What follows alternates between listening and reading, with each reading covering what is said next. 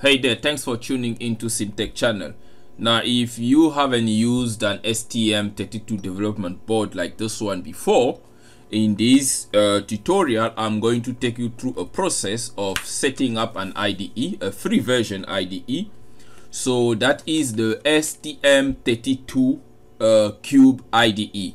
So STM32 CubeIDE is basically a merger of the old STM32 CubeMX, as you can see here on my screen. So the STM32 CubeMX basically was just a user interface that gave us a very good tool to configure the pinout whatever microcontroller ST you are using. And then after doing the configuration, you then have to generate the code. Then the STM32 CubeMX will normally ask you to open your project or generate the code using one of the commercial IDE or an Eclipse IDE if you have it. So there are two main commercial IDE. So that is your Kel. Kel have a free version that you can use with a code size of about 32 kilobyte. And then you also have what is this one? IAR compiler. So that is also a very good one. But then something happened. ST Microelectronics decided to develop an IDE to integrate the STM32 into one IDE that you can use without going into the other commercial IDE. So that basically what they did. So now to get that IDE, just type in STM32 CubeIDE. Then you take the first option here, right? So you select the first option. It's going to take you into the STM32, basically the ST website. Now once you are into the page, you just have to scroll down into the Get Software. Now you can see these are the different versions for different operating system: Linux, Mac, and Windows. So I'm using a Windows. You might be using a Windows as well, or Linux, whatever. So you're going to choose in these options here. So if you basically click into the drop down, you're going to see all the different versions since it was released. So if you want an older version, this is where you go. Otherwise, you have to click on get the latest version. So once you click on get the latest, it will ask you to accept the user agreement. So you just have to accept or decline since you want it. So you definitely going to accept. And then the next page that going to open here is they just want your basic information. So you need to provide your email and your name. That's all they need. And then you're going to download the file for free. If you already have the registration, you can just go ahead and log in with your email and password. If you do not, then you need to register. They will probably send you a notification email that you need to confirm your email address, and then you're going to download the file. So I've done it already. I don't have to do that. So that's all you have to do. Then you'll be able to download. The file is about 800 megabytes. So make sure you have internet connection to handle that download size.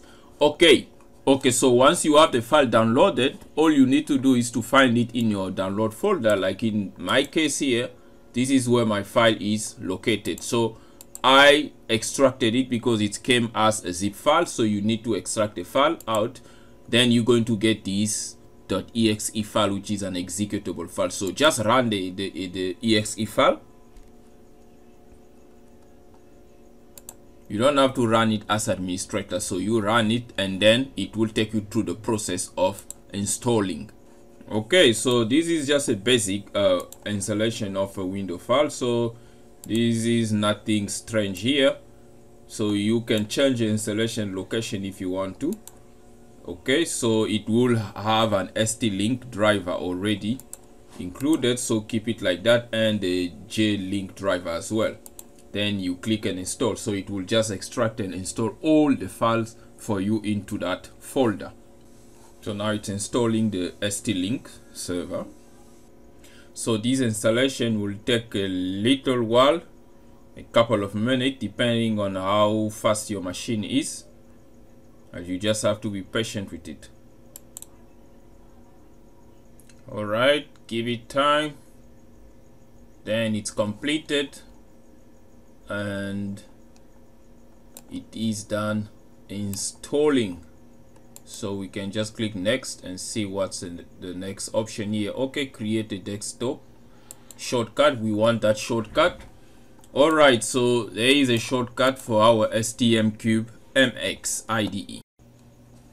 So to run it, just double click your icon on the desktop and it should be able to launch the STM32 IDE for the first time. It will take some time because it's need to get all the files together.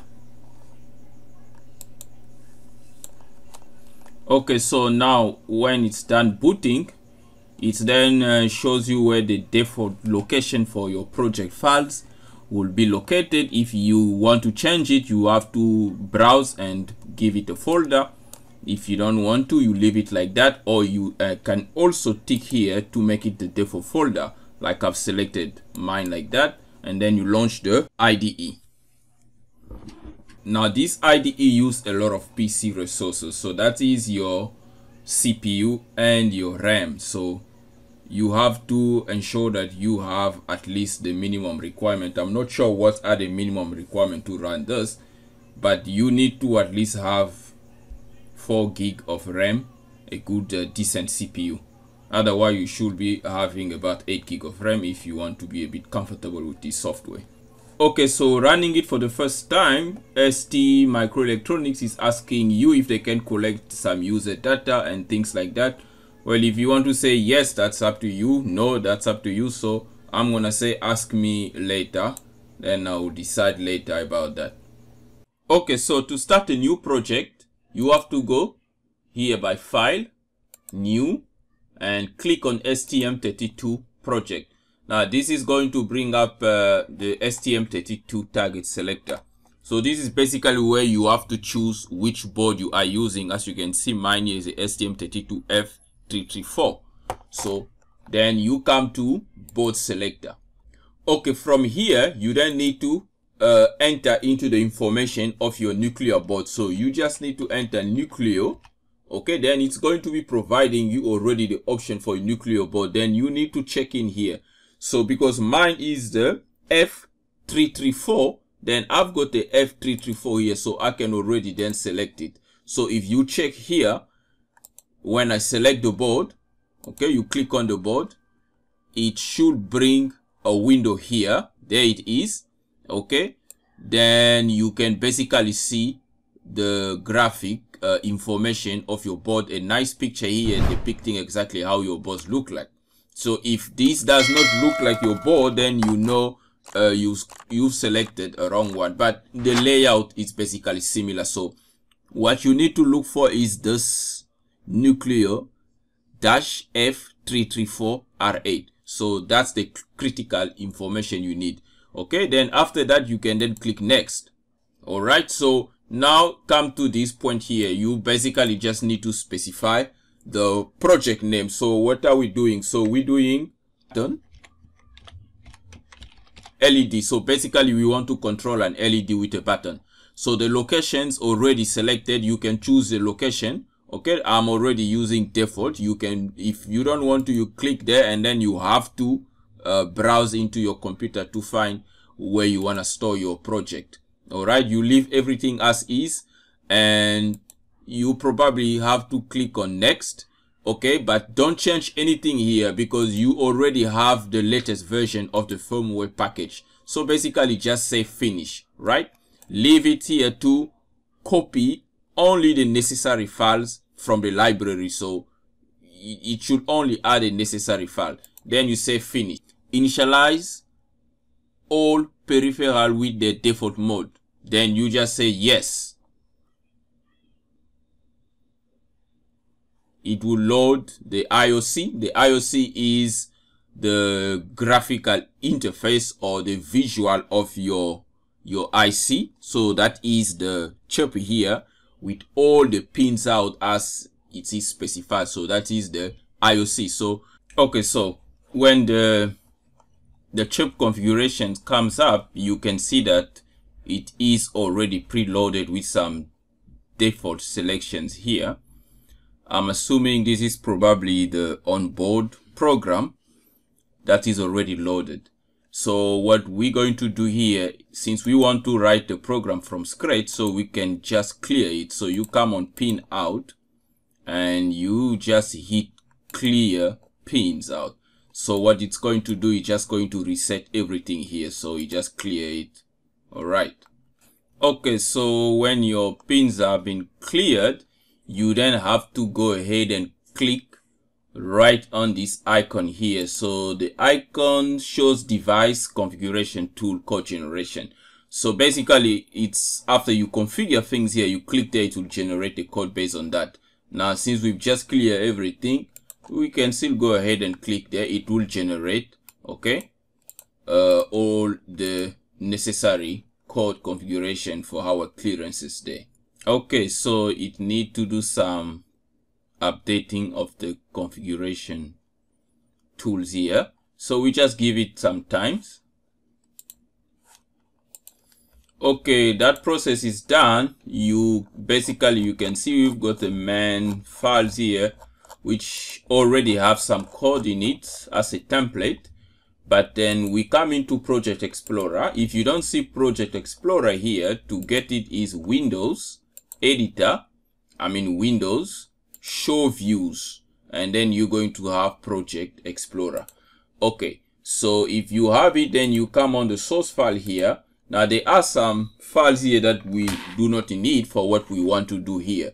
So that is basically the system.c, syscalls, stm32.it is basically an interrupt file generation, and we want to create our own main file. So just go ahead and delete all these files.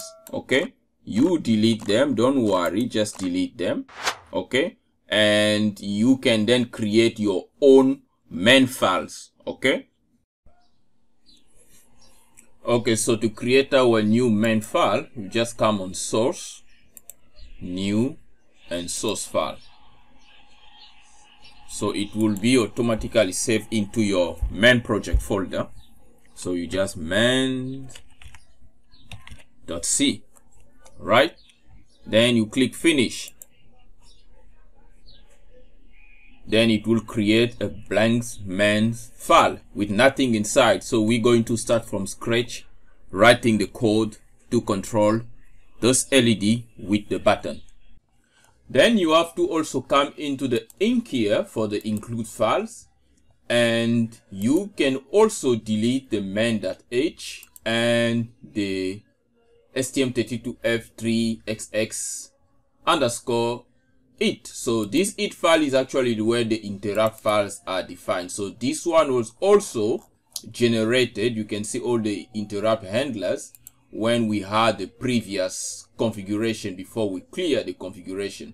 So you delete that, okay, and also delete the main file. Why are you going to delete the main.header file?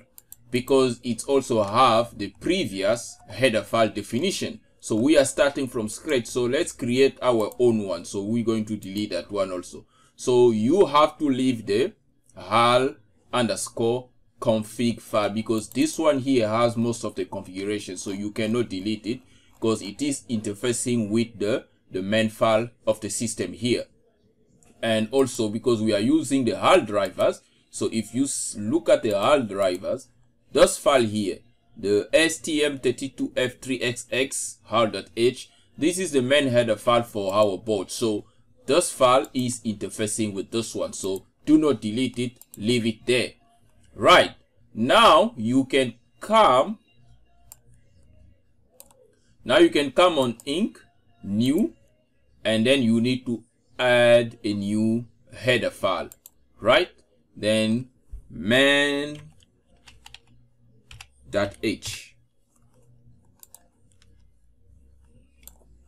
Then it will generate you also a blank new main.h header file. Okay, so now you can come into your main.c file. So this is where you need to start writing your code. So to begin writing your code, first you have to include the header file for your program. So the main header file for your IC, like I said, is this one. the STM32F3XXR. So you have to call it with a micro include,